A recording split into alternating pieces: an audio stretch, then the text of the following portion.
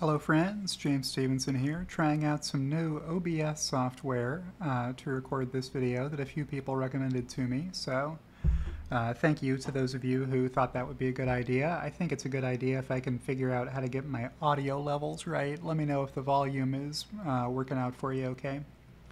Using this software, Loki is sleeping in his bed at the other end of my table, but I am here to walk you through James's Gems of the Week for the prior week. So in this series, I scroll through my Twitter likes over the last week. You might see a couple of replies from Elon Musk that I got in this week's video. And I will provide color commentary that only I, James Stevenson, can provide on why I liked those tweets. So without further ado, I'm going to try an OBS transition and see if I can share my desktop that way. And hey, look at that, it worked. So here's my desktop here, and then here's the window that I have pre-made very large, so you can see what's going on there. And check me out, look at the size of this box in here. So this is way bigger than it used to be when I was using Zoom to record calls. So hopefully this recording is working pretty well right now. I'm going to see if I can record James's Gems of the Week. Here's one from Kathy Kitchler. Just when the notion crosses my mind that I might still be up to performing at @enough levels of analysis, he casually mentions not updating spreadsheets until the 10Q drops. Respect. So yeah, I do read the 10Q before I update my forecast to make sure that I'm not missing any important information that was in the 10Q that wasn't in the investor letter. So that's a practice that I try to stay in. Here's a tweet from Elon Musk replying to me and Holmar's blog, LMAOOO, absolutely, with 2 laughing crying emojis on it. So I'll click on this. And I will scroll on up so we can see what we're talking about here. And if you have little ears in your personal audience, you may want to skip ahead a minute or two, because this is news about Elon Musk, who was reported to have had an affair with Sergey Brin's wife, but that is not true. As Elon replied, "This is total BS. Sergey and I are friends, and we were at a party together last night." So Holmar's catalog, at Holmar's blog on Twitter, was happy to hear that and shared some other advice. And Elon shared a very candid and honest reply, to which I replied, "Tesla Q tries to convince people this man is dishonest." Like, how many people do you know who will tweet that honestly? Very few people. This is, you know, the core foundation of the Tesla Q argument is that this man can't be trusted because he's just not honest enough. Then from the archive, I put a tweet from 2020 when a different rumor was going around. "I cannot underscore enough the integrity necessary to deny having a threesome with Amber Heard and Cara Delevingne." So that's where the absolutely reply came from. Alright, the next tweet that I liked came from James Catt at TeslaFanMTL. "If you still don't understand why Tesla wouldn't show up on an EU sales report in the first month of a quarter, please stop following Tesla and get off Twitter. This is embarrassing." So he's replying to Dude and Taylor Ogan, both of whom have been following Tesla long enough to know better, citing a quarter-to-date sales report and asking, wait, where is Tesla? Exactly, where is Tesla? Well, if you had pulled a quarter-to-date report for any previous quarter when Tesla was the #1 seller of electric vehicles in Europe, you would also have seen that they were nowhere to be found during the first month of the quarter, because Tesla produces the vehicles early in the quarter that have the farthest to go to reach their buyers, and they produce the cars that are going to buyers closest to that factory as late in the quarter as they can, so as to maximize the number of vehicles produced in any given quarter that get delivered to their owners before the end of the quarter.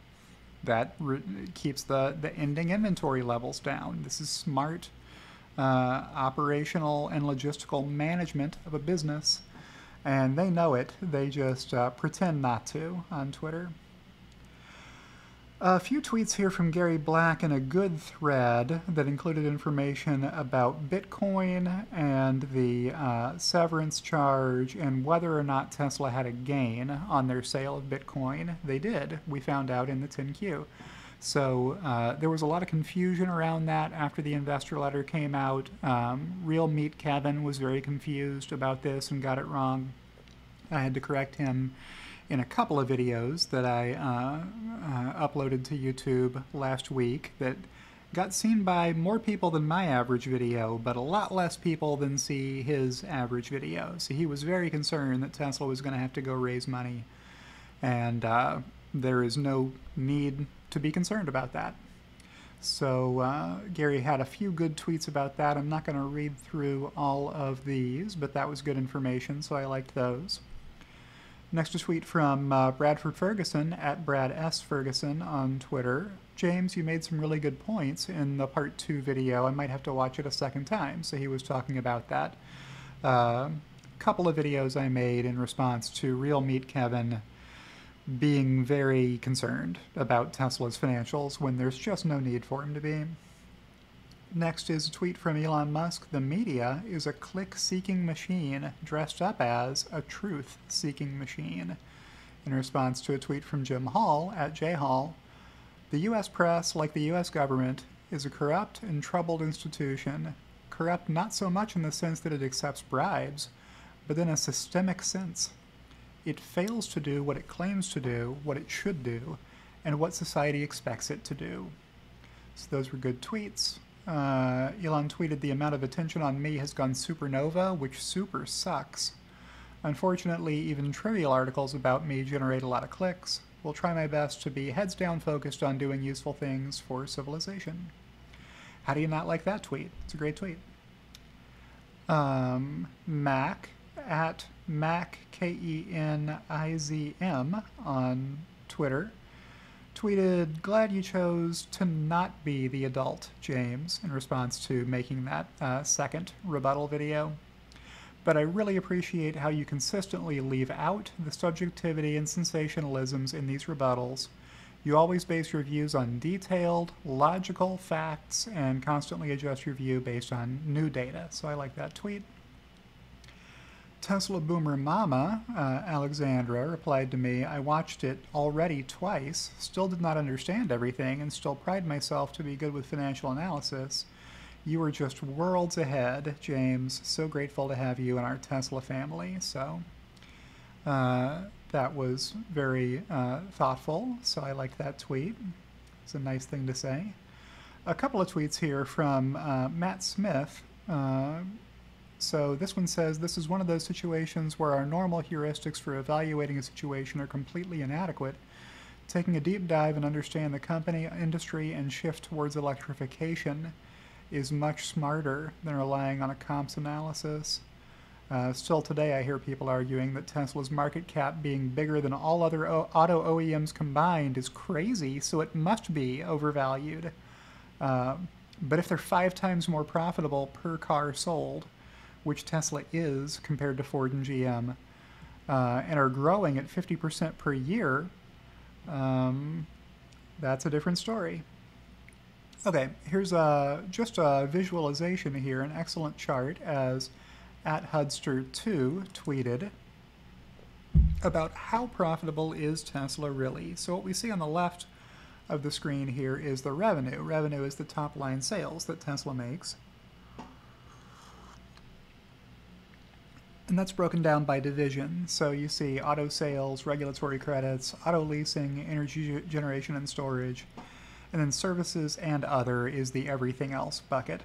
So automotive sales of new vehicles to cash buyers is by far Tesla's largest source of revenue, making almost $14 billion of the $17 billion-ish of total Tesla revenue. So what you see at the bottom of the screen here is the cost of revenue. These are the costs that are directly related to giving the people the stuff they bought in the revenue section. So the primary cost here is automotive sales. That figures, that's where most of the revenue is coming from. Then there's auto leasing, energy generation and storage, and services. So these are the costs of running a factory and all the stuff the factory has to buy and all the people who work at the factory, etc. Which leaves you with gross profit. Revenue minus cost of revenues equals gross profit. So here's the breakdown of that by category. It's the same 0.3 billion of regulatory credits gross margin as it is regulatory credits revenue here, because there is no cost of regulatory credits, or rather, the cost is so immaterial you wouldn't even be able to see the bar. There are some costs, but they're small. So what comes out of gross profit? Well, you can get operating profit or operating expenses out of gross profit. So these are research and development, selling general administrative expense. So these are like headquarters type expenses. Then up here you have operating profit or earnings before tax. And you've got tax expense here, which leaves you with net income. So that was a good chart. Next, a tweet from Morehouse at W_Morehouse on Twitter. Windows, Win plus Shift plus S, you're welcome. What was Morehouse talking about here? Somebody asked, do I prefer the iPad Twitter experience? And I said, yeah, it's easier for doing screenshots from websites and such without needing to crop. So you just hit the two buttons on your iPad and it screenshots. And you can crop it immediately and save it, and you'll have it forever. What Morehouse provided here was the keyboard shortcut for Windows. And what happens is it grays your whole screen out, and then you can drag a box around only the portion of the screen that you want a screenshot of, and it'll copy that to your clipboard. That's a very handy keyboard shortcut. So I like that. Good learning. Next, a tweet from Joel Karanen at Joel_Karanen on Twitter. Mitigating headwinds. So what was this a reply to? It was me tweeting out GM earnings. So here's how their profit fared versus prior year, same quarter. And my source for this graphic is GM. This was in General Motors investor letter. So the fictionalized conversation here between General Motors Investor Relations and the CEO of the company, Mary Barra. How do we put a positive spin on these profit declines? What's MBA speak for, it's not my fault? We mitigated industry-wide headwinds. Yeah, that's literally what they put at the bottom of their chart. So translating, well, they're not the worst earnings you'll see.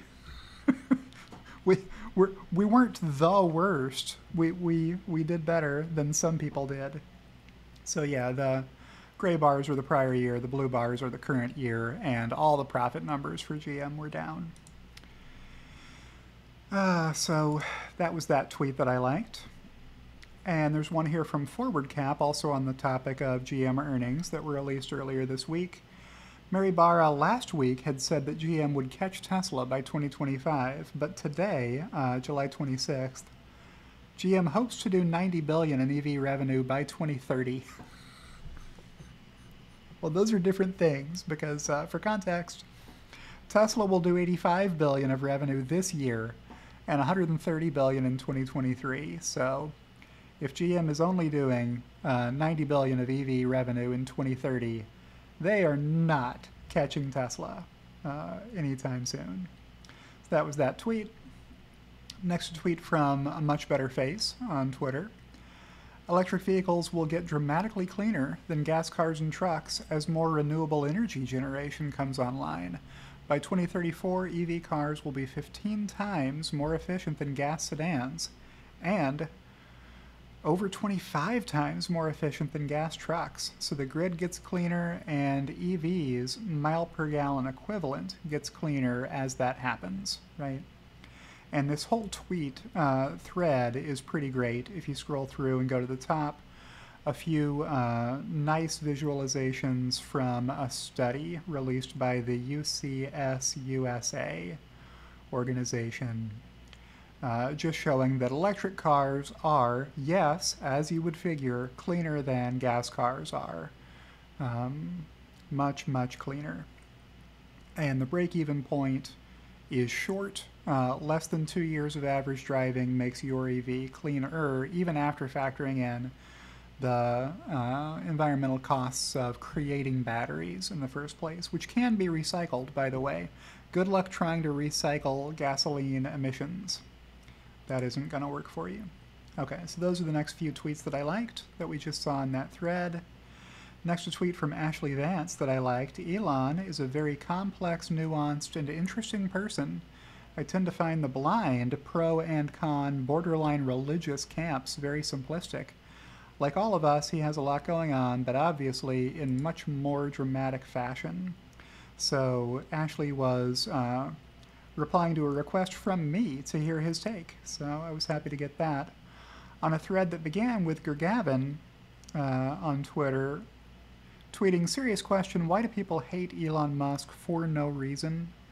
And Bill Lee retweeted that, saying, fair question, only a handful of people truly know him, but so many haters. And Holmar's blog replied, and the people who actually know him usually like him. And I replied, yes, it's obvious that the people who inarguably know Elon the best from spending lots of time with him love him a lot. You can tell when you see them talk about him in interviews. Here's a list of examples.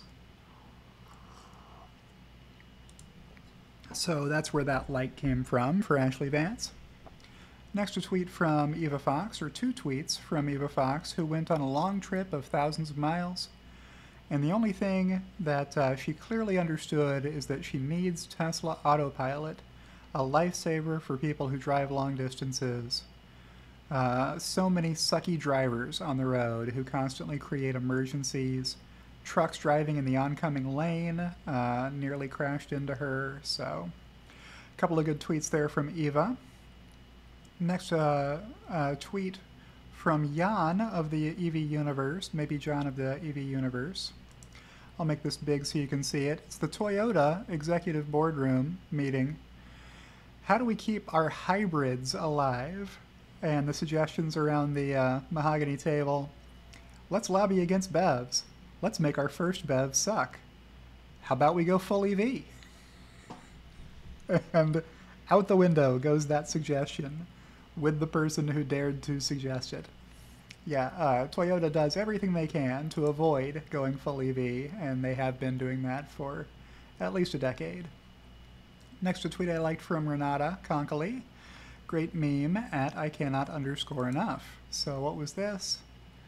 Oh, so Elon said Business Insider Trading is not a real publication, replying to Pranay Pathole, who tweeted, this is so true at Elon Musk, and tweeted a meme that I created.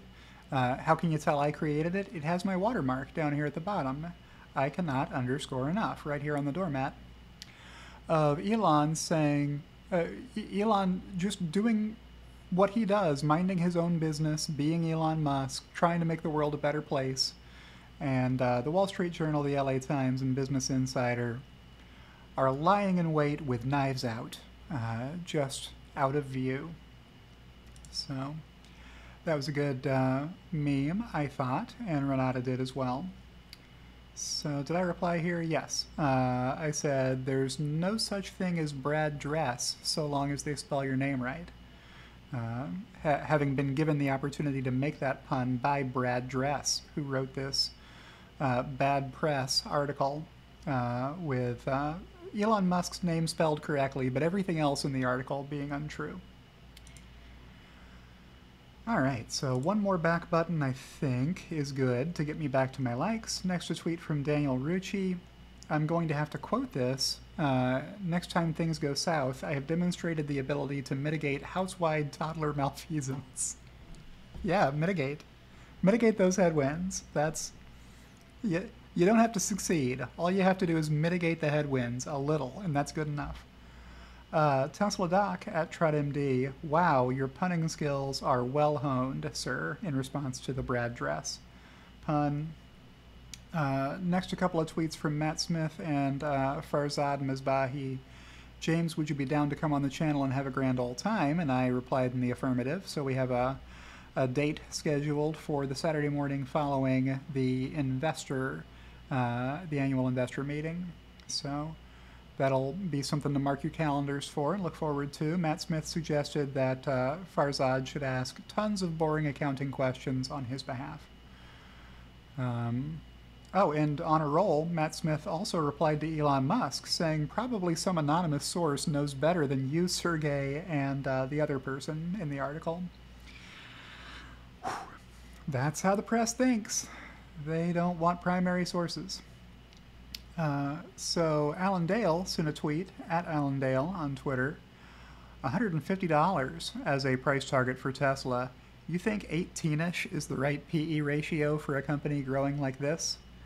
And he tweeted out a chart that I made a quarter ago of Tesla deliveries going up, up, and more up. Kind of an unbelievable chart.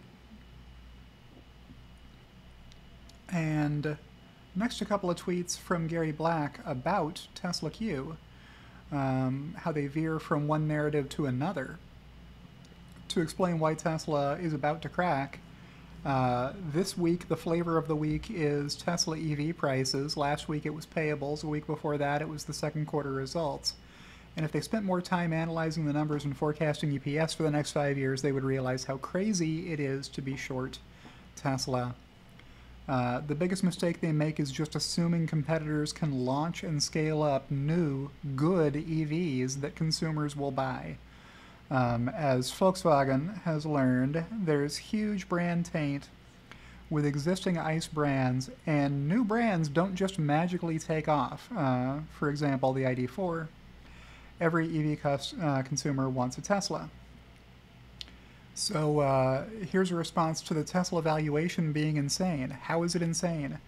At a 61x to 2023 earnings, with growth of 45% and a PEG at 1.36. There is nothing as cheap as Tesla in the auto sector, with huge 2023 year-to-date revisions up 46%. The analysts have raised their earnings expectations by. And Tesla will literally outrun its multiple 13x 2023 price to earnings, 2026 price to earnings.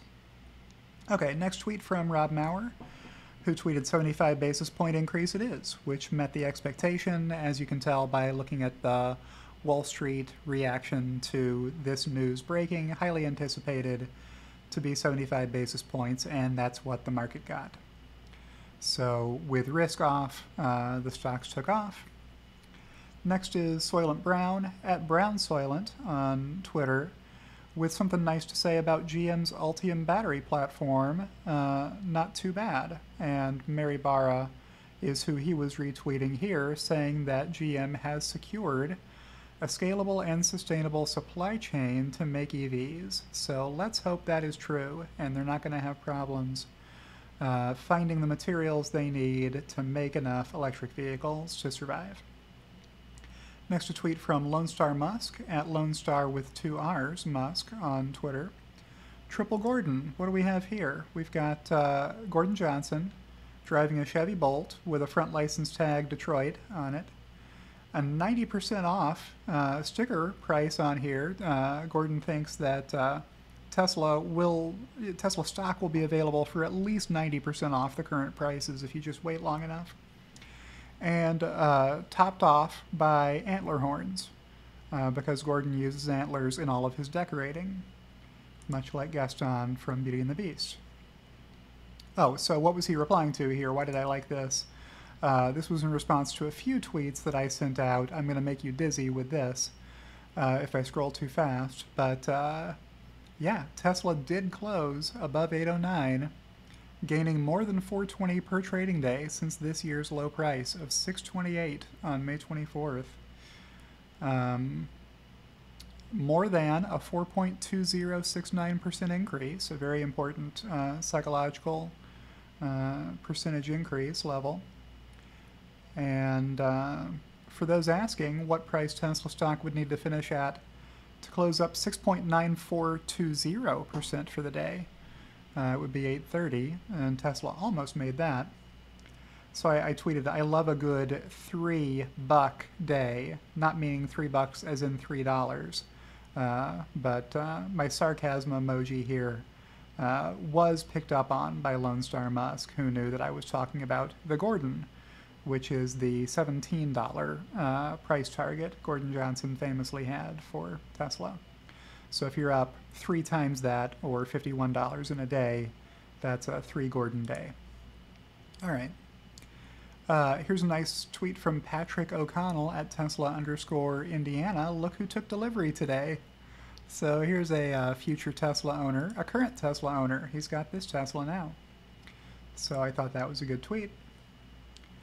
Next tweet from Elon Musk. 2 tweets, in fact. Inflation might be trending down, and more Tesla commodity prices are trending down than up for what it's worth. This is bullish. If you are a Tesla investor, you should want to hear that Tesla's commodity prices, which are the least controllable cost input into Tesla's P&L, are trending down rather than up. That's good. John Crider tweeted, from one of my friends who hated Elon Musk, I used to hate Elon Musk until I listened to your interview with him. You've shown another side of him that many don't see. The more you get to know Elon Musk, the more you like him. Unless you're a member of Tesla Q and you develop conspiracy theories about how he's lying to you or something.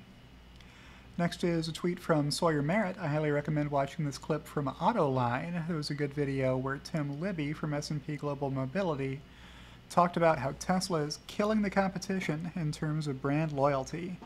And I myself sent out this tweet that Tesla buyer loyalty is unprecedented with a much shorter clip of Tom Libby sharing that when Tesla buyers buy another EV, 95% of the time they buy a Tesla, which he said was a mind-blowing stat and got agreement immediately from the rest of this panel of experts. Tesla boomer mama Alexandra retweeted that and tagged SP Global Ratings, tweeting, how about you listen to your own analyst and upgrade Tesla to investment grade? It's about time. Or you want to lose the last bit of relevance you still have? Ooh, that's a good tweet. Next, a tweet from Elon Musk here. 10.13 is probably a week or so away, but yes, people outside of California will notice improvements the most. Who was he replying to here? Oh, he was replying to me. All right. So up to the top of this thread, Elon said, I can't say for sure Starship will reach escape velocity, but my hubris certainly has. Dirty Tesla asked, will beta 10.13 reach escape velocity this weekend? And rather than answering 2 weeks, Elon Musk replied, we're working super hard on 10.13, but it isn't ready yet. So I replied, but when it finally drops, it'll blow our minds, with a link to a video dramatizing exactly such a scenario to occur. So up we go to the next tweet. This is from Rob Maurer. In response to the bill currently under consideration, the Inflation Reduction Act of 2022, humorously named by Congress, which includes EV tax credits. So Tesla would get their EV tax credit back, but if you read the details, the specifications of this bill, the same $7,500 tax credit would also be available to any internal combustion engine vehicle so long as they put 7 kilowatt hours of batteries at least on board, which would only cost them like $1,000. So that would be a perverse incentive for manufacturers of any gasoline vehicle to do exactly that. Duct tape on 7 kilowatt hours worth of batteries and call it a hybrid and make the vehicle $7,500 cheaper to the end consumer. That is a flagrant waste of resources and ensures we will fall behind in clean vehicles. So Elon replied to Rob saying, good point. Time to move on from hybrid cars. That was a phase. And Rob chased that by saying, unnecessary crutch at this point. Those interested can use this letter as a template to inform their senator, and there's a petition to raise awareness as well. So sign Rob's petition, encourage your congressperson to get those amendments made so that mild hybrids that mostly pollute don't get the same incentive that fully electric vehicles would qualify for. Alex at Alex_Avoit on Twitter tweeted, "Would you prefer to be in a car that represents the blue or the red bar?" Now, this is not my favorite way of visualizing safety in terms of millions of miles traveled per one fire registered. That seems like an upside-down way of thinking about safety to me. Maybe I'm the only one. But you can travel a lot farther in a Tesla, on average, before it will catch fire than you can in the average U.S. vehicle, according to the National Fire Prevention Agency, or Association, whatever the A stands for. So, yeah, don't fall for the people who tell you Teslas are at heightened risk of fire. If your primary concern is that you don't want your car to catch fire, the vehicle you should buy is a Tesla. Teslas are the least likely vehicles to catch fire. There's just more news about it when a Tesla does catch fire. Next, a tweet from Yashu Sharma retweeting Farzad Mesbahi to mark your calendar for their video. So I like that video. I did a video with Yashu last week, and I'll do one with Farzad next week. So I like that. Next, tweet from Tommy Tesla, PR at Tesla Wins 2 on Twitter. Imagine posting a photo and being too scared to actually retweet or tag him at @I_cannot_enough. So I'll let you read this from Gustavo Lutovsky. As I take a sip of my coffee. So Gustavo, longtime Tesla Q Generalissimo, Tesla hater and short seller. Imagine thinking you have actually invented some indicator with a screenshot of my tweet from yesterday. People just wanted to know because the Tesla stock price was up a lot. You can see that here. It rose a lot in a short period of time. So people just wanted to know, hey, are we back to Stevenson indicator yet or not? This is a joke. This is joke technical analysis. This is parody of people who take technical analysis seriously, which I say, I don't know, every single time I tweet about this, and also in the YouTube videos that I made to explain Stevenson indicator. It's a joke. The TM at the end is to hammer home and emphasize that I'm joking. So a lot of people responded to Gustavo telling him so. I found out about it because it took that tweet to notify me that this had happened. I wasn't tagged until then. So I replied, "Apologies if my parody Tesla technical analysis doesn't rise to the level of Tesla Q discourse to which you are accustomed," with a few exhibits here that I will let you read if you want to pause the video now and read these. This one in particular, which shows what I was tweeting versus what Gustavo was tweeting in 2019 and 2020. The next one is more recent, from a few, well, from the account at the top there. A couple of tweets from him. This one from 2016, he thought GM could kill Tesla in one swoop if they would reduce the price of the Bolt by $3,000. So this is the level of discourse for which Tesla Q is comfortable. But yeah, not a fan of my Stevenson indicator parody chart. And the last like of the week comes from the Short Shorts historian at Tesla Historian, who I can never leave out of one of these for a week. This day in Tesla Q history, definitely no upside, clown emoji. For DIP Harambe at Boy2000Fan on Twitter from 3 years ago, who tweeted, "I see two scenarios with Tesla stock. It either goes sideways for 40 years as it grows into its overvalued car company valuation, or it goes to zero. Hope I don't have to stay short for 40 years, but there is definitely no upside." Well, I don't think you stayed short for 40 years because you must have been stopped out of your short position, or else you're, you've lost 20 times your money at this point from those levels. Ouch. All right. So what I will do next is click on the outro button of OBS Studio, almost like I'm a pro at this, And say if you've enjoyed this week's video, click the like button, or not. It's your life, do what you want to do, but it helps my channel if you click the like button. And if you're not subscribed to my channel, you could subscribe to my channel.